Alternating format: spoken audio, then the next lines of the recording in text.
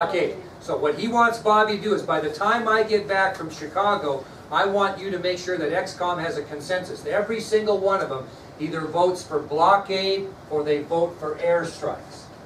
Okay?